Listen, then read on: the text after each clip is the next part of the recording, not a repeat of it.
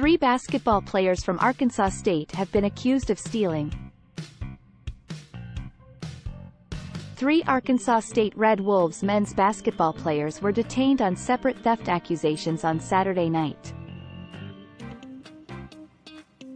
According to their online records of the event, Terrence Ford, Daiwonder Dominguez, and Julian Lewell were all arrested for theft of $1,000 or less by the Craighead County Sheriff's Office in Arkansas.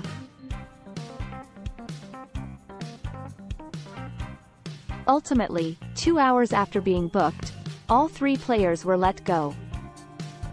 The athletics department and coach, Brian Hodgson, are aware of the situation and are in the process of gathering all the information, Arkansas State told ESPN in a statement.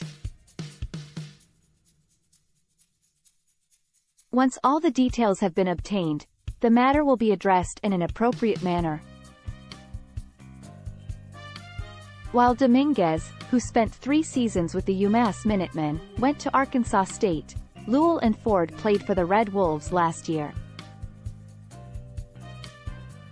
In 32 games, 15 starts, 6'1" guard Ford of Chicago averaged 10.8 points, 2.8 assists, and 1.3 steals while shooting 43.3% from the field.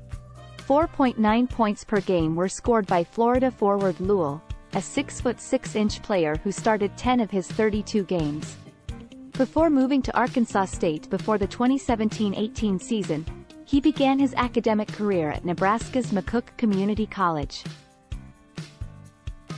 Before leaving the Minutemen following the 2022-2023 season, Dominguez, a native of Providence, Rhode Island, played a supporting role for the team while averaging 8.7 points and 4.4 rebounds as a forward.